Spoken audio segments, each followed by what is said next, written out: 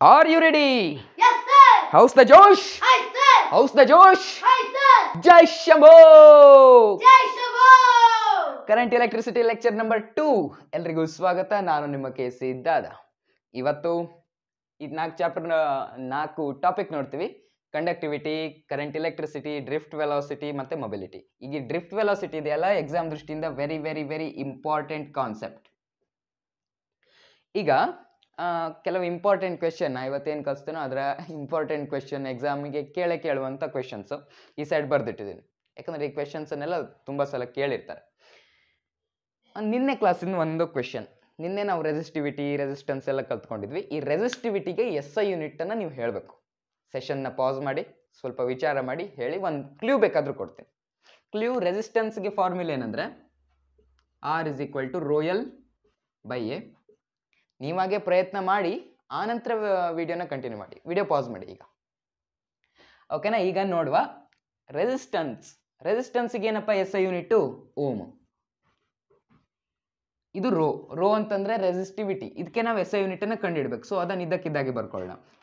L ಅಂತಂದ್ರೆ ಲೆಂತ್ನ SI unit ಏನು? Metre.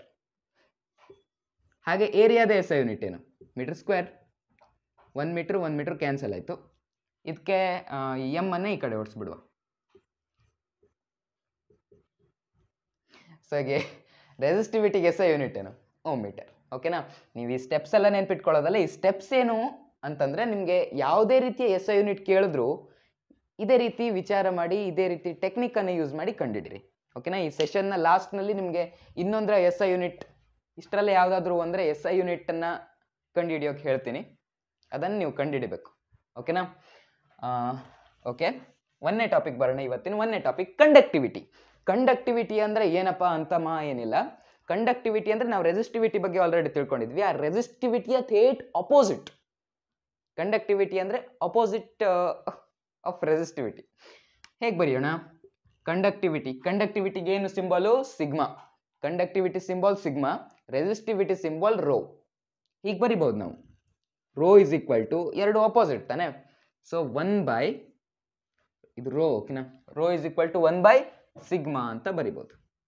ಅಥವಾ ಸಿಗ್ಮಾ ಅಂತಂದ್ರೆ ಕಂಡಕ್ಟಿವಿಟಿ = 1/ρ ಅಂತ ಬರಿಬೋದು. ಹೇಗೆ ಬರೆದ್ರು ಓಕೆ. ಈ ಕಂಡಕ್ಟಿವಿಟಿ ಅಂದ್ರೆ ಏನು ಅಂತೆಲ್ಲ ಎಕ್ಸಾಮಿಗೆ ಕೇಳಲ್ಲ, ಬಟ್ ಇಷ್ಟು ನಾಲೆಜ್ ಇದ್ರೆ ಸಾಕು. ಕಂಡಕ್ಟಿವಿಟಿ ಮತ್ತು ರೆಸಿಸ್ಟಿವಿಟಿ ಎರಡು ವಿರುದ್ಧ ಶಬ್ದಗಳು. ಈಗ ನೋಡಿ, ನೆಕ್ಸ್ಟ್ ಬರೋಣ ಕರೆಂಟ್ ಡೆನ್ಸಿಟಿಯನ್ನು ಜೇನಿಂದ ಡಿನೋಟ್ ಮಾಡ್ತಾರೆ. ಜೆ ಅನ್ನುವಂಥದ್ದು ಒಂದು ವೆಕ್ಟರ್ ಕ್ವಾಂಟಿಟಿ. ಓಕೆನಾ? ಕರೆಂಟ್ ಡೆನ್ಸಿಟಿ ಅಂದ್ರೆ ಏನಪ್ಪ? ಹೆಸರು ಸ್ವಲ್ಪ ಭಯಂಕರವಾಗಿದೆ, ಆದರೂ ಅಂತ ಏನು ಕಾಂಪ್ಲಿಕೇಟೆಡ್ ಇಲ್ಲ. ಕರೆಂಟ್ ಡೆನ್ಸಿಟಿ ಅಂತಂದ್ರೆ, ಈಗ ನನ್ನ ಹತ್ರ ಒಂದು ಕಂಡಕ್ಟರ್ ಇದೆ, ವಯರ್ ಇದೆ ಅಂತ ಇಟ್ಕೊಳ್ಳಿ. ನಾನು ಬ್ಯಾಟ್ರಿ ಕನೆಕ್ಟ್ ಮಾಡಿದ್ದೀನಿ. ಈ ವಯರ್ನ ಇದು ಏರಿಯಾ ಅಲ್ವಾ? ಇದು ವಯರ್ನ ಏರಿಯಾ. ಈ ಯೂನಿಟ್ ಏರಿಯಾದಲ್ಲಿ ಎಷ್ಟು ಕರೆಂಟ್ ಹರಿತಾ ಇದೆ ಅನ್ನುವಂಥದ್ದೇ ಕರೆಂಟ್ ಡೆನ್ಸಿಟಿ. ಕರೆಂಟ್ ಡೆನ್ಸಿಟಿ ಆಯಿತು, ಕಂಡಕ್ಟಿವಿಟಿ ಆಯಿತು. ಈಗ ಕರೆಂಟ್ ಡೆನ್ಸಿಟಿ ಮೇಲೆ 3 ಮಾರ್ಕ್ನ ಒಂದು ಡಿರೈವೇಶನ್ ಕೇಳ್ತಾರೆ. ಡಿರೈವ್ ಜೆ ಅಂತಂದ್ರೆ current density. J sigma into E ಅಂತಂದ್ರೆ ಇಲೆಕ್ಟ್ರಿಕ್ ಫೀಲ್ಡ್, ಸಿಗ್ಮಾ ಅಂತಂದ್ರೆ ಕಂಡಕ್ಟಿವಿಟಿ. ಈಗ ಎಕ್ಸ್ಪ್ರೆಷನ್ ಅನ್ನ ಡಿರೈವ್ ಮಾಡೋಣ. ನಮ್ಗೆ ಆಲ್ರೆಡಿ ಒಂದು ಗೊತ್ತಿದೆ, V = IR. ವಿ ಅಂತಂದ್ರೆ ಪೊಟೆನ್ಷಿಯಲ್ ಡಿಫರೆನ್ಸ್, I ಅಂತಂದ್ರೆ ಕರೆಂಟ್, R ಅಂತಂದ್ರೆ resistance. V = I into R ಜಾಗದಲ್ಲಿ ನಾವೇನಾದರೂ ಬರಿಬೇಕು. R ಅಂದರೆ ಏನು? R ಬಗ್ಗೆ ನಮ್ಗೆ ಸುಮಾರು ಫಾರ್ಮುಲಾ ಗೊತ್ತಿದೆ, ಬಟ್ ರೆಸಿಸ್ಟೆನ್ಸ್ಗೆ ಗೊತ್ತಿರುವಂಥ ಒಂದು ಫಾರ್ಮುಲಾ ನಾವು ಹಿಂದಿನ ವಿಡಿಯೋದಲ್ಲೇ ನೋಡಿದ್ವಿ. R = ρl/A. ಇದನ್ನೇ ಇಲ್ಲಿ ಹಾಕೊಂಡ್ಬಿಡೋಣ. R ಜಾಗದಲ್ಲಿ ρl/A ಅನ್ನು ಸಬ್ಸ್ಟಿಟ್ಯೂಟ್ ಮಾಡೋಣ. ρl/A. ಈಗ ನೋಡಿ, ಈ ಎಲ್ ಏನಿದೆಯಾ, ಎಲ್ಲನ್ನ ಈ ಕಡೆ ಕಳಿಸಿ, ಮತ್ತೆ ಈ ರೋ ಏನಿದೆಯೋ ಇದನ್ನ ಈ ಕಡೆ ಕಳಿಸಿ. V/L ಆಯಿತು, ಮತ್ತೆ ರೋನ್ನ ಈ ಕಡೆ ಕಳಿಸಿ, ಇಂಟು 1/ρ ಆಯಿತು. ಹೌದಾ? = I/A. V/L ಅಂದ್ರೇನು? ಎರಡನೇ ಚಾಪ್ಟರ್ V/L ಅಂದ್ರೇನು? V/L ಅಂತಂದ್ರೆ ಇಲೆಕ್ಟ್ರಿಕ್ ಫೀಲ್ಡ್. ಇ ಅಂತ ಬರ್ಕೊಂಡ್ಬಿಡೋಣ. 1/ρ ಅಂದ್ರೇನು? ಈಗ ಅಷ್ಟೇ ಕಲ್ತಿದ್ವಿ. 1/ρ ಅಂತಂದ್ರೇನು? 1/ρ ಅಂತಂದ್ರೆ ಸಿಗ್ಮಾ, ಸಿಗ್ಮಾ ಅಂತಂದ್ರೆ conductivity. Conductivity is equal to I/A ಅಂದ್ರೇನು? ಈಗಷ್ಟೇ ಕಲ್ತ್ಕೊಂಡಿದ್ವಿ. I/A. I/A ಅಂತಂದ್ರೆ ಕರೆಂಟ್ ಪರ್ ಯೂನಿಟ್ ಏರಿಯಾ. ಒಂದು ಫಾರ್ಮುಲಾ ನಿಮಗೆ ಗೊತ್ತಾದಂಗಾಯ್ತು. Current per unit area. Current per unit area ಏನು? Current per unit area is current density J. ಓಕೆನಾ? ನಮ್ಮ ಏನು ಡಿರೈವೇಶನ್ ಇದೆಯಾ ಅದಾಯ್ತು. ಈಸ್ ಈಕ್ವಲ್ ಟು ಈ ಸಿಗ್ಮಾ. ತುಂಬ ಈಸಿ ಆಗಿದೆ ಅಲ್ವಾ? ತುಂಬ ಈಸಿ ಆಗಿದೆ. 3 ಮಾರ್ಕಿಗೆ ಕೇಳ್ತಾರೆ, 4 ಸ್ಟೆಪ್ಸ್. ಈಗ ಡ್ರಿಫ್ಟ್ ವೆಲಾಸಿಟಿಗೆ ಹೋಗೋಣ. ಎಕ್ಸಾಮ್ ದೃಷ್ಟಿಯಿಂದ ಬಹಳ ಬಹಳ ಇಂಪಾರ್ಟೆಂಟ್ ಕ್ವೆಶನ್. ಈ 2ನೇ ಕ್ವೆಶನ್ ಏನು ಬರ್ದಿಟ್ಟಿದ್ದೇನೋ, ಈ 3ನೇ ಕ್ವೆಶನ್ ಏನು ಬರ್ದಿಟ್ಟಿದ್ದೇನೋ, 4ನೇದು 5ನೇದು, ಇವೆಲ್ಲವೂ ಈ ಡ್ರಿಫ್ಟ್ ವೆಲಾಸಿಟಿ ಅನ್ನೋ ಕಾನ್ಸೆಪ್ಟ್ ಮೇಲೆ ಇದೆ. ಈಗ ನೋಡಿ, ನನ್ನ ಹತ್ರ ಒಂದು ಕಂಡಕ್ಟರ್ ಇದೆ ಅಂತ ಇಟ್ಕೊಳ್ಳಿ. ಕಂಡಕ್ಟರ್ ಇದೆ ನನ್ನ ಹತ್ರ. ಕಂಡಕ್ಟರ್ ಮೀನ್ಸ್, ಕಂಡಕ್ಟರ್ ಅಂದ್ರೆ ವಾಹಕ. ನನ್ನ ಹತ್ರ ಒಂದು ಕಂಡಕ್ಟರ್ ಇದೆ ಅಂತ ಇಟ್ಕೊಳ್ಳಿ. ಈ ಕಂಡಕ್ಟರ್ನ ಝೂಮ್ ಮಾಡಿ ಝೂಮ್ ಮಾಡಿ ಝೂಮ್ ಮಾಡಿ ಝೂಮ್ ಮಾಡಿ ಏನು ಕಾಣುತ್ತೆ? ನ್ಯೂಕ್ಲಿಯಸ್. ನ್ಯೂಕ್ಲಿಯಸ್ ಅಲ್ಲಿ ಪ್ರೋಟಾನ್ಸ್, ನ್ಯೂಟ್ರಾನ್ಸ್ ಇರುತ್ತೆ. ಸೊ ನ್ಯೂಕ್ಲಿಯಸ್ಗೆ ಪಾಸಿಟಿವ್ ಚಾರ್ಜ್ ಇರುತ್ತೆ. ಅದರ ಆ ಕಡೆ ಈ ಕಡೆ ಏನಿರುತ್ತೆ? ಇಲೆಕ್ಟ್ರಾನ್ಸ್ ಇರುತ್ತೆ. ನ್ಯೂಕ್ಲಿಯಸ್ ಅಂದ್ರೆ ಪಾಸಿಟಿವ್ ಚಾರ್ಜ್ ಇರುತ್ತೆ, ಆ ಕಡೆ ಈ ಕಡೆ ಇಲೆಕ್ಟ್ರಾನ್ಸ್ ಇರುತ್ತೆ. So positive charge, negative charge ಎಲ್ಲ ಇದರಲ್ಲಿರುತ್ತೆ. ಇಲೆಕ್ಟ್ರಾನ್ಸ್ಗಳನ್ನ, ಈ ಕಂಡಕ್ಟರ್ನಲ್ಲಿರೋ ಇಲೆಕ್ಟ್ರಾನ್ಸ್ಗಳನ್ನ ಫ್ರೀ ಇಲೆಕ್ಟ್ರಾನ್ಸ್ ಅಂತ ಕರಿತೀವಿ.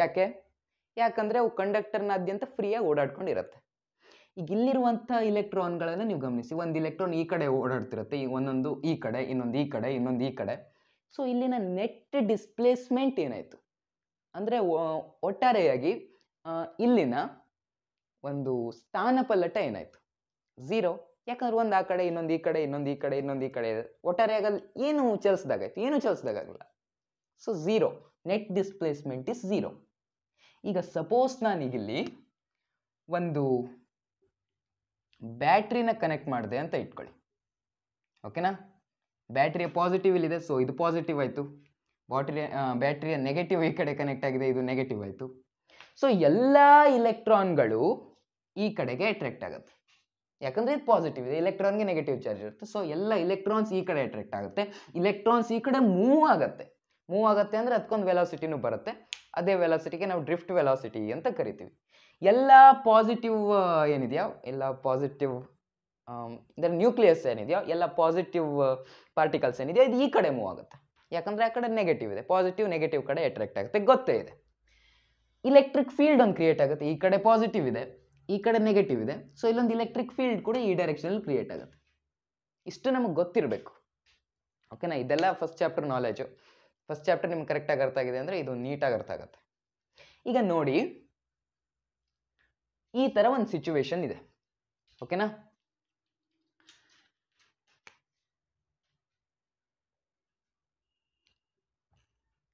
ಇಲೆಕ್ಟ್ರಾನ್ಸ್ ಈ ಕಡೆಯಿಂದ ಈ ಕಡೆ ಹೋಗಿದೆಯಲ್ಲ, ಈ ವೆಲಾಸಿಟಿಗೆ ನಾನು ಡ್ರಿಫ್ಟ್ ವೆಲಾಸಿಟಿ ಅಂತ ಕರ್ಕೋತೀನಿ. ಇದೇ ವೆಲಾಸಿಟಿಗೆ ನಾನು ಡೈರೆಕ್ಟಾಗಿ ಡ್ರಿಫ್ಟ್ ವೆಲಾಸಿಟಿ ಬಗ್ಗೆ ವಿಚಾರ ಮಾಡೋದು ಬೇಡ. ನನಗೆ ಇನ್ನೂ ಒಂದು ಒಳ್ಳೆ ಐಡಿಯಾ ಬಂದಿದೆ. ಇನ್ನೂ ಈಸಿಯಾಗಿ ಇದನ್ನು ನಾನು ಎಕ್ಸ್ಪ್ಲೇನ್ ಮಾಡ್ಬೋದು. ಈಗ ನೋಡಿ, ಇಲ್ಲಿ ಒಂದು ಇಲೆಕ್ಟ್ರಿಕ್ ಫೀಲ್ಡ್ ಆಗುತ್ತೆ ಅಂತ ಆಲ್ರೆಡಿ ಹೇಳಿದ್ದೆ. ಇದರಲ್ಲಿರೋ ಫ್ರೀ ಇಲೆಕ್ಟ್ರಾನ್ಸ್ ಇರುತ್ತೆ ಅಂತ ನಾನು ಹೇಳಿದ್ದೆ. ಇಲೆಕ್ಟ್ರಾನ್ಸ್ನ ಚಾರ್ಜ್ ಏನು? ಇ. ಗೊತ್ತಲ್ಲ, ಇಲೆಕ್ಟ್ರಾನ್ಸ್ಗೆ ಚಾರ್ಜ್ ಇರುತ್ತೆ. Q is equal to NE. ಅದೆಲ್ಲ ಫಾರ್ಮುಲಾ ನಾವು ಫಸ್ಟ್ ಚಾಪ್ಟರ್ಲೇ ನೋಡಿದ್ವಿ. ಇಲೆಕ್ಟ್ರಾನ್ಸ್ನ ಚಾರ್ಜ್ ಇ. ಓಕೆನಾ? ಪ್ರತಿ ಇಲೆಕ್ಟ್ರಾನ್ಸಿಗೆ ಒಂದು ಚಾರ್ಜ್ ಇರುತ್ತೆ, ನೆಗೆಟಿವ್ ಚಾರ್ಜ್ ಇರುತ್ತೆ, ನೆಗೆಟಿವ್ ಇ ಇರುತ್ತೆ. ಸೊ ಆ ಇ ಮೇಲೆ ಈ ಇಲೆಕ್ಟ್ರಿಕ್ ಫೀಲ್ಡಿಂದ ಯಾವುದೇ ರೀತಿಯ ಫೋರ್ಸ್ ಆಗ್ತಾ ಇದೆಯಾ? ಫೋರ್ಸನ್ನು ಎಕ್ಸರ್ಟ್ ಮಾಡ್ತಾ ಇದೆಯಾ ಇಲೆಕ್ಟ್ರಿಕ್ ಫೀಲ್ಡ್? ಹೌದು. ಇಲೆಕ್ಟ್ರಿಕ್ ಫೀಲ್ಡ್ ಫೋರ್ಸ್ ಎಕ್ಸರ್ಟ್ ಮಾಡ್ತಿರೋದ್ರಿಂದನೇ ತಾನೇ ಎಲ್ಲ ಇಲೆಕ್ಟ್ರಾನ್ಸ್ ಈ ಕಡೆ ಅಟ್ರಾಕ್ಟ್ ಆಗ್ತಾ ಇರೋದು. ಈ ಪಾಸಿಟಿವ್ ಏನಿದೆಯೋ ಅದು ಎಲ್ಲ ಇಲೆಕ್ಟ್ರಾನ್ಸ್ ಅನ್ನ ತನ್ನ ಹತ್ರ ಎಳ್ಕೋತಾ ಇದೆ ಅಲ್ವಾ? ಸೊ ಏನೋ ಒಂದು ಫೋರ್ಸ್ ಆಗ್ತಾ ಇದೆ ಅನ್ನೋದಾಯ್ತು.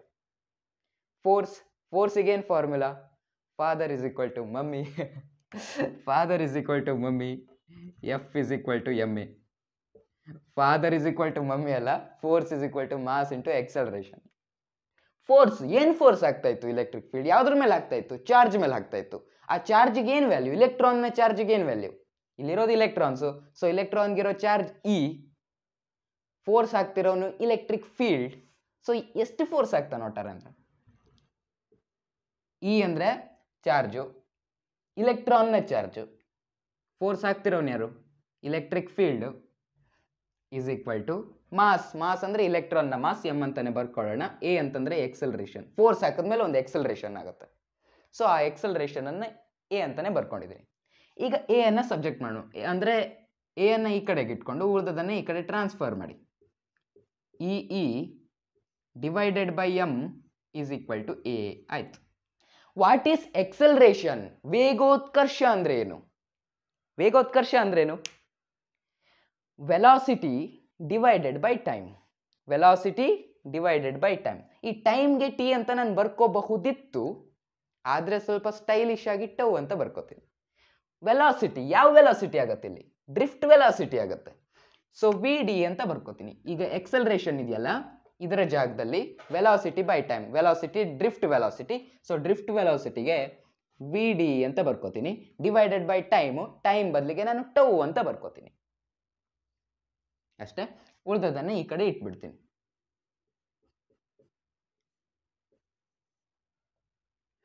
ಈಗ ನಮಗೆ ಡ್ರಿಫ್ಟ್ ವೆಲಾಸಿಟಿ ಬೇಕು. ಸೊ ವಿ ಡಿ ಹೇಗೂ ಇಲ್ಲಿದೆ, ಈ ಟೌ ಏನಿದೆಯೋ ಇದನ್ನು ಆ ಕಡೆ ಟ್ರಾನ್ಸ್ಫರ್ ಮಾಡಿಬಿಡಿ. So what is drift velocity? Drift velocity ಏನಾಯಿತು? E tau divided by M. Drift velocity formula. Okay, 3 mark ಈಸಿಯಾಗಿ ನಮ್ಗೆ ಸಿಕ್ಕೋಗುತ್ತೆ. ನೆಕ್ಸ್ಟ್ ಇನ್ನೊಂದು ಕೇಳ್ತಾರೆ ಅವರು, obtain the relation between current and drift velocity ಅಂತ. Obtain the relation between current and drift velocity. ಡಿರೈವೇಷನ್ಗೆ ಏನೇನು ಬೇಕೋ ಅದನ್ನು ಬರ್ಕೊಂಡಿದ್ದೀನಿ. ಕಂಡಕ್ಟರ್ ಅಂತ ತಗೊಂಡಿದ್ದೆ ನಾನು. ಆ ಕಂಡಕ್ಟರ್ನ ಲೆಂತನ್ನು ಎಲ್ ಅಂತ ಇಟ್ಕೊಳ್ಳಿ. ಕ್ರಾಸ್ ಸೆಕ್ಷನ್ ಏರಿಯಾ ಏನಿರುತ್ತಲ್ಲ, ಇದರ ಲೆಂತು ಎಲ್ಲು, ಇದರ ಕ್ರಾಸ್ ಸೆಕ್ಷನ್ ಏರಿಯಾ ಏನಿರುತ್ತಲ್ಲ ಅದಕ್ಕೆ ಎ ಅಂತ ಬರ್ಕೊಂಡಿದ್ದೀನಿ. ಇದರ ಕ್ರಾಸ್ ಸೆಕ್ಷನ್ ಏರಿಯಾಗೆ ಎ ಅಂತ ಬರ್ಕೊಂಡಿದ್ದೀನಿ. ಎಲ್ ಅಂದರೆ ಲೆಂತು, ಎ ಅಂತಂದರೆ ಏರಿಯಾ, ಎನ್ ಅಂತಂದರೆ number of electrons per unit volume. Per unit volume. ಈಗ ಇದು ಒಂದು ಕಂಡಕ್ಟರ್ ಅಂತ ಇಟ್ಕೊಳ್ಳಿ. ಈ ಕಂಡಕ್ಟ್ರಿಗೆ ಒಂದು ವಾಲ್ಯೂಮ್ ಇರುತ್ತೆ. ಇದರ ಯೂನಿಟ್ ವಾಲ್ಯೂಮ್ ಅಂದರೆ ಒಂದು ವಾಲ್ಯೂಮ್ನಲ್ಲಿ, ಇದು ಸ್ವಲ್ಪ ರಾಶಿ, ಒಂದು 10 ಮೀಟರ್ ಕ್ಯೂಬ್ ಅಥವಾ 10 ಸೆಂಟಿಮೀಟರ್ ಕ್ಯೂಬ್ ಏನಾದರೂ ಇದ್ರ ವಾಲ್ಯೂಮ್ ಆಗಿದ್ರೆ ಅದರ 1 ಸೆಂಟಿಮೀಟರ್ ಕ್ಯೂಬ್ ವಾಲ್ಯೂಮ್, ಅದಕ್ಕೆ ಯೂನಿಟ್ ವಾಲ್ಯೂಮ್ ಅಂತ ಕರಿತೀವಿ. ಸೊ ಈ ಯೂನಿಟ್ ವಾಲ್ಯೂಮ್ನಲ್ಲಿರುವಂಥ ಇಲೆಕ್ಟ್ರಾನ್ಗಳ ಸಂಖ್ಯೆ, ಇದಕ್ಕೆ ನಾವು ಎನ್ ಅಂತ ಬರ್ಕೊಂಡಿದ್ದೀವಿ.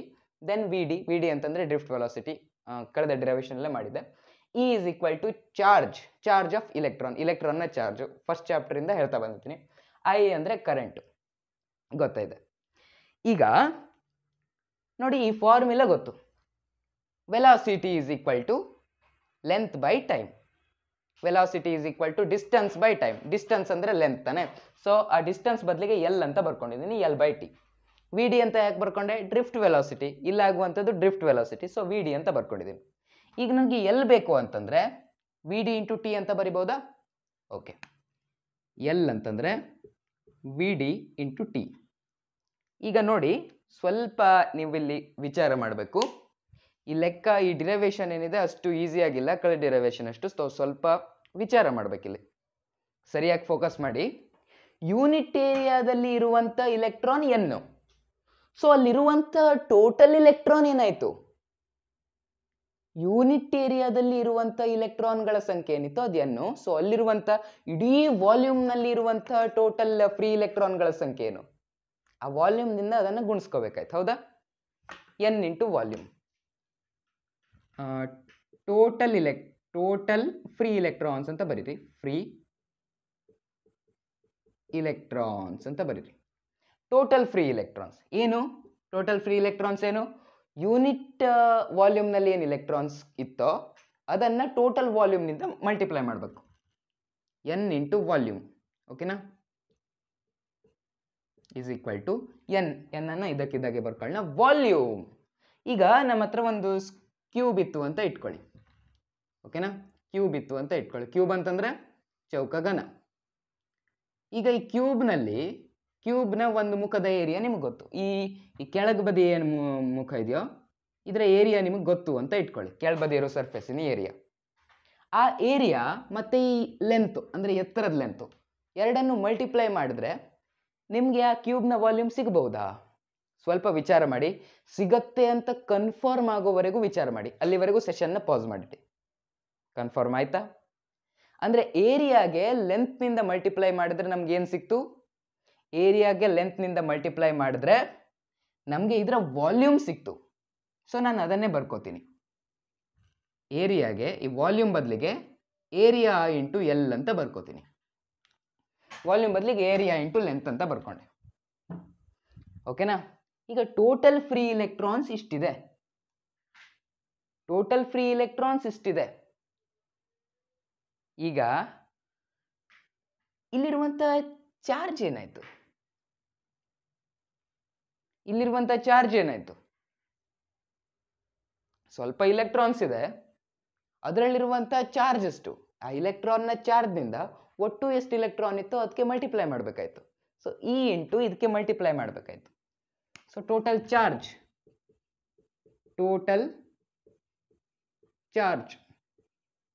ಚಾರ್ಜ್ ಎಷ್ಟಾಯ್ತು? ಈಗೆ ಈ ಕ್ವಾಂಟಿಟಿಯಿಂದ ಮಲ್ಟಿಪ್ಲೈ ಮಾಡಬೇಕಾಯ್ತು ಅಷ್ಟೇ. ಇ ಅಂತಂದ್ರೆ ಇಲೆಕ್ಟ್ರಾನ್ನ ಚಾರ್ಜ್, ಒಂದು ಇಲೆಕ್ಟ್ರಾನ್ನ ಚಾರ್ಜ್. ಸೊ ಟೋಟಲ್ ಚಾರ್ಜ್ ಎಷ್ಟು? 10 ಇಲೆಕ್ಟ್ರಾನ್ ಇದ್ರೆ 1 ಇಲೆಕ್ಟ್ರಾನ್ನ ಚಾರ್ಜ್ ಇಂಟು 10 ಮಾಡ್ತಿದ್ವಿ. ಸೊ ನಮ್ಗೆ ಇಷ್ಟು ಇಲೆಕ್ಟ್ರಾನ್ ಇದೆ, ಸೊ 1 ಇಲೆಕ್ಟ್ರಾನ್ನ ಚಾರ್ಜ್ ಇಂಟು ಇಷ್ಟು ಮಾಡಬೇಕಾಯ್ತು. NaL. ಓಕೆನಾ? ಎಲ್ ಅನ್ನ ಹೇಗೆ ಬರ್ಕೋಬಹುದು? ಎಲ್ ಅನ್ನು ಹೇಗೆ ಬರ್ಕೋಬಹುದು? ಎಲ್ ಅನ್ನ VdT ಅಂತ ಬರಿಬಹುದು. VD ಇಂಟು ಟಿ ಅಂತ ಬರಿಬಹುದು. ಕರೆಂಟ್ನ ಫಾರ್ಮುಲಾ ಗೊತ್ತಾ ನಿಮಗೆ? ಒಂದನೇ ಭಾಗದಲ್ಲಿ ಹೇಳಿರೋದು ಕರೆಂಟ್ನ formula. What is current? What is I? I is equal to Q by T. I is equal to Q by T. ಹೌದಾ? ಕ್ಯೂ ಅಂತಂದ್ರೆ total charge. Charge ಏನಿದೆಯಪ್ಪ? ENAVD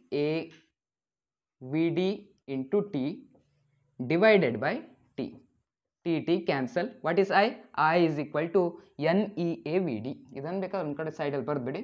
I is equal to NeAVD. ನಮ್ಮ derivation ಆಗೋಯ್ತು. Okay, ನಾವೀಗ ಈ question complete ಮಾಡಿದ್ವಿ, ಈ question ಮಾಡಿದ್ವಿ, and ಇದನ್ನು ಮಾಡಿದ್ವಿ. Define drift velocity. ಈಗ ನಾವು ಒಂದಿದು ಏನು ಮಾಡಿದ್ವಿ? ಇಲೆಕ್ಟ್ರಿಕ್ ಫೀಲ್ಡ್, ಬ್ಯಾಟ್ರಿ ಕನೆಕ್ಟ್ ಮಾಡಿದ್ವಿ ಅಂದರೆ ಅಲ್ಲೊಂದು ಇಲೆಕ್ಟ್ರಿಕ್ ಫೀಲ್ಡ್ ಕ್ರಿಯೇಟ್ ಆಯಿತು. ಹೌದಾ? ಇಲೆಕ್ಟ್ರಿಕ್ ಫೀಲ್ಡ್ನಿಂದಾಗಿ ಈ ಎಲ್ಲ ಇಲೆಕ್ಟ್ರಾನ್ಸ್ ಅಥವಾ ಅಲ್ಲಿರುವಂಥ ಚಾರ್ಜ್ ಕ್ಯಾರಿಯರ್ಗಳು ಒಂದು ಕಡೆಗೆ ಮೂವ್ ಆಯಿತು. ಒಂದು ಕಡೆಗೆ ಮೂವ್ ಆದ ತಕ್ಷಣ ಒಂದೇ ಡೈರೆಕ್ಷನಲ್ಲಿ ಮೂವ್ ಆಗಿದೆ ಅಂತಂದರೆ ಅಲ್ಲೊಂದು ವೆಲಾಸಿಟಿ ಇದೆ ಅನ್ನೋದಾಯಿತು. ಆ ವೆಲಾಸಿಟಿಯ ಎವರೇಜ್, ಒಟ್ಟಾರೆ ವೆಲಾಸಿಟಿ ಏನಿದೆಯೋ ಆ ಎವರೇಜ್ ವೆಲಾಸಿಟಿಗೆ ನಾವು ಡ್ರಿಫ್ಟ್ ವೆಲಾಸಿಟಿ ಅಂತೀವಿ. So what is drift velocity? Drifting average velocity of free electrons. average velocity of free electrons under the influence of electric field. Done. ಇದು ಆಯಿತು. Define relaxation time. Okay, very important. ಈಗ ನೋಡಿ, ಇಲ್ಲಿ electrons ಎಲ್ಲ ಇದು, electrons ತುಂಬ ಇದು. Electric ಫೀಲ್ಡನ್ನು ನೀವು ಅಲ್ಲಿ ಉಂಟು ಮಾಡಿದ್ರಿ, ಅಂದರೆ ಒಂದು ಬ್ಯಾಟ್ರಿ ಕನೆಕ್ಟ್ ಮಾಡಿದ್ರಿ ಅಂತ ಇಟ್ಕೊಳ್ಳಿ. ಸೊ ಪಾಸಿಟಿವ್ ಇರೋ ಹತ್ರ ಎಲ್ಲ ಇಲೆಕ್ಟ್ರಾನ್ಸ್ಗಳು ಓಡ್ ಬಂದವು. ಅದು ಬಿಡಿ. ಈಗ ನೀವು ಒಂದು ಬಸ್ನಲ್ಲಿ ಕೂತಿದ್ರಿ, ಬಸ್ನ ಒಂದು ಮೂಲೆ ಅಥವಾ ಟ್ರೈನಲ್ಲಿ ಕೂತಿದ್ರಿ ಅಂತ ಇಟ್ಕೊಳ್ಳಿ. ಟ್ರೈನಲ್ಲಿ ಬೆಂಕಿ ಬಿದ್ದ ವಿಷಯ ನಿಮ್ಗೆ ಗೊತ್ತಾಯ್ತು. ಅಲ್ಲಿರೋ ಜನ ಎಲ್ಲ ಏನು ಮಾಡ್ತಾರೆ? ಬಾಗ್ಲತ್ತ ಓಡ್ತಾರೆ. ಓಡಬೇಕಾದ್ರೆ ಆ ಜನರ ನಡುವೆ ಏನೋ ಡಿಕ್ಕಿ ಆಗುತ್ತೆ. ಹೌದಾ? ಡಿಕ್ಕಿಗೆ ಇಂಗ್ಲೀಷಲ್ಲಿ ಕೊಲಿಜನ್ ಅಂತ ಕರೀತಾರೆ. ಸೊ ಕೊಲಿಜನ್ ಆಗಲಿಕ್ಕೆ ಇಲೆಕ್ಟ್ರಾನ್ಸ್ಗಳು ಎಲ್ಲ ಈ ಪಾಸಿಟಿವ್ ಸೈಡ್ಗೆ ಬರಬೇಕಾದ್ರೆ ಅವುಗಳ ನಡುವೆನೂ ಆ ಡಿಕ್ಕಿ ಆಗುತ್ತೆ, ಅಂದರೆ ಕೊಲಿಜನ್ ಆಗುತ್ತೆ. So time gap between 2 successive collision, ಇದಕ್ಕೆ ನಾವು ಈ ರಿಲ್ಯಾಕ್ಸೇಷನ್ ಟೈಮ್ ಅಂತ ಕರಿತೀವಿ. Time gap between 2 successive collision. Notes ಹೀಗೆ ಬರ್ಕೋಬೇಕು ಅಂತೇನಿಲ್ಲ, ಟೆಲಿಗ್ರಾಮಲ್ಲಿ ಅದನ್ನು ಪ್ರೊವೈಡ್ ಮಾಡ್ತೀನಿ, ಲಿಂಕು ಡಿಸ್ಕ್ರಿಪ್ಷನಲ್ಲಿ ಇದೆ. Define mobility of free electrons. ಈ ಮೊಬಿಲಿಟಿ ಬಗ್ಗೆ ಹೇಳಿಲ್ಲ ಅಲ್ವಾ? ಮೊಬಿಲಿಟಿ ಅಂತಂದ್ರೂ ಈಸಿ ಇದೆ. ಆ ಮೊಬಿಲಿಟಿಗೂ ಮೊಬೈಲ್ಗೂ ಸಂಬಂಧ ಇಲ್ಲ. ಮೊಬಿಲಿಟಿ ಅಂತಂದರೆ ಈ ಡ್ರಿಫ್ಟ್ ವೆಲಾಸಿಟಿ ಏನುಂಟಾಗುತ್ತೋ ಪ್ರತಿ ಇಲೆಕ್ಟ್ರಿಕ್ ಫೀಲ್ಡ್ಗೆ ಆ ಡ್ರಿಫ್ಟ್ ವೆಲಾಸಿಟಿ ಹೇಗಿದೆ ಅನ್ನೋದೇ ಮೊಬಿಲಿಟಿ. ಅಂದರೆ drift velocity per unit electric field. ಮೊಬಿಲಿಟಿಯನ್ನು ಮ್ಯೂದಿಂದ ಬರೀತಾರೆ. Mu is equal to drift velocity ಹೇಗೆ ಬರೆಯೋದು? VD per unit electric field. Okay, ಇವತ್ತಿನ ಕ್ಲಾಸ್ ಮುಕ್ತಾಯ ಆಗಿದೆ. ನೋಟ್ಸು ಟೆಲಿಗ್ರಾಮಲ್ಲಿರುತ್ತೆ, ಲಿಂಕು ಡಿಸ್ಕ್ರಿಪ್ಷನಲ್ಲಿ, ಹೋಗಿ ಜಾಯ್ನ್ ಆಗಿ. Stay tuned with C Dada. Bye.